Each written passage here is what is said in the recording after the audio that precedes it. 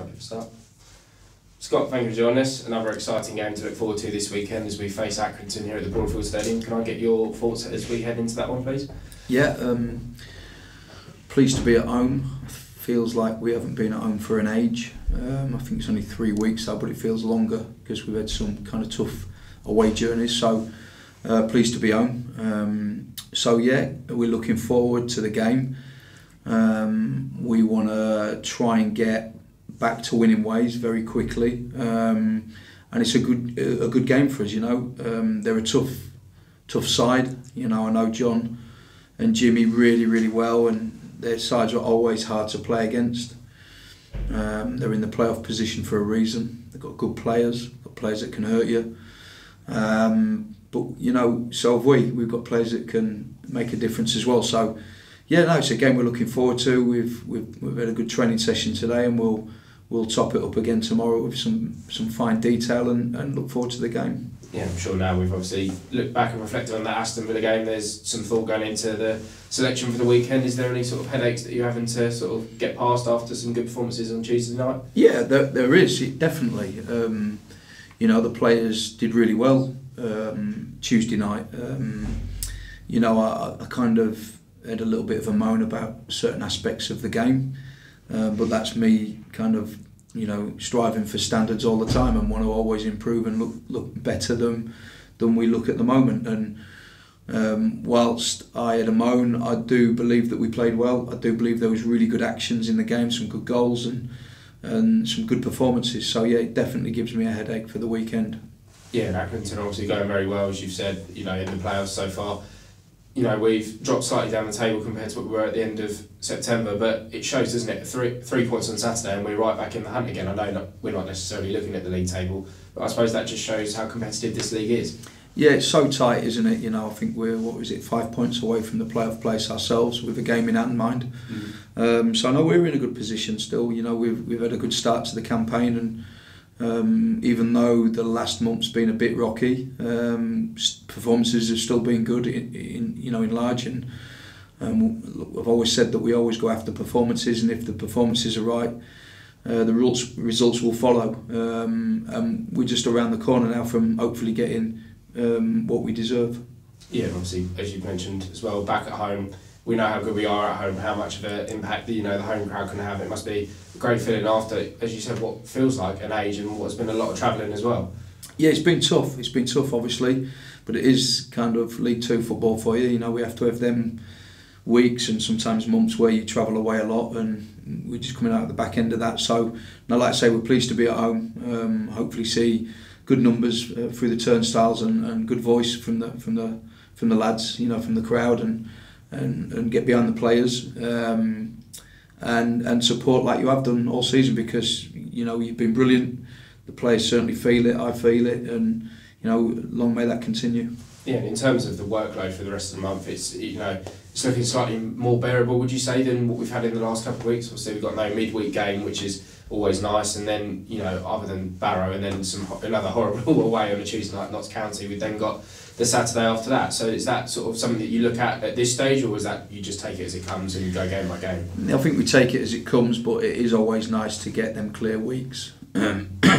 Excuse me, I think that it's always good to kind of play on a Saturday and then not play till the following Saturday, because we can debrief the last game properly and prepare for the next game properly without that disruption of a Tuesday night.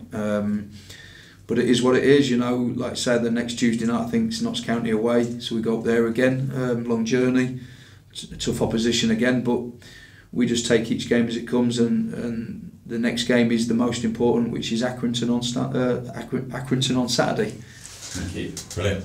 Scott, I know you look forensically at the opposition each week that you're going to play. What have you spotted this week with Accrington, and what are you expecting from them in terms of style and formation? Formation-wise, they're predominantly 4-2-3-1. They have certain rotations. Fullbacks like to come in the pitch. Wide players like to come in the pitch. You know, they've got threats at the top of the pitch. Got good players.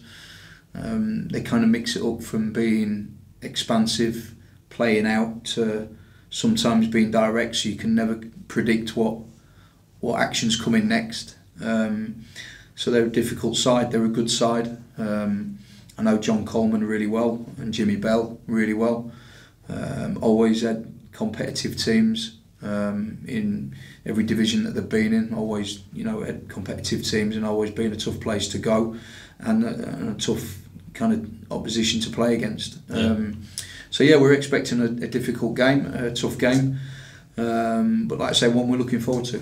And you've obviously played against their sides before. What's your sort of record like against them? Can you remember, or have you had much success against them? I haven't played against John's team for a few seasons now, actually. Because you've avoided each other. We kind of avoided each other. Obviously they played a lot of football in League One as well, and but my recollection would be I wouldn't actually know. I'd have to look back. But they're always tough games. I always remember that. In fact, I think his record's probably better than mine. I think they've beat us more than I've beaten him, if I recall. Yeah. So going back, I know Sam mentioned selection headaches for this week, and Jack Rolls performed really well on Tuesday. We've mentioned the keepers on Tuesday as well. That obviously you've been alternating those. Is it set in your mind yet, or are you still deciding? I've made my mind up. Yesterday afternoon, once I watched Accrington play, kind of made my decision on what I'm going to do, and then started planning, which we've done some work today in training with that team in place, and I'm already kind of there now. Yeah. And on Tuesday, afterwards you mentioned you used the word soft quite a bit, soft goals you'd let in and that. How is that something that's a mental thing with the players, or is it a physical thing, or is it a technical thing? How do you fix that? Not letting in soft goals, because it's just wanting to attack the ball, or is it something more? Well, I think from a coaching point of view that there's always going to be something. There's always something to work on and improve on. And if we spent the next 2 weeks, talking about defending and coaching the team to defend more resiliently, more aggressively, then probably our attacking prowess would suffer and our possession would suffer. So you're constantly going round and round and round in a circle, making sure that you cover all bases as best as you can to make sure that we defend properly, we attack properly, and we hold possession properly. So that's kind of my job, to make sure that there's a balance between when we do what and how much we do it for. And also the players have got to kind of want to, defend well. I think that we run up the pitch really aggressively, we press really aggressively, but I do believe that there's not an intense about, or there hasn't been an intensity about us when the ball goes behind our initial press, and I think that we can run harder back into our slots quicker and become a little more solid. As you can imagine, in possession we're expansive, we use the whole pitch, but it's on them turnovers of possession that we need to run south quicker, and that is a desire. There's nothing to do with ability or anything else. If you can run really hard that way, then what's stopping you from running hard that way? There's no slope on the pitch is level. It's just a desire and a mindset. Yeah. And on Saturday, if I gave you two options, winning 2-0 or winning 4-3, which one would you take? 2-0. 2-0. Yeah. Fair enough. Injury wise this week, obviously Dion is out, I believe. Joe Williams, what happened with him last week? Is he still a doubt? No, he's not a doubt.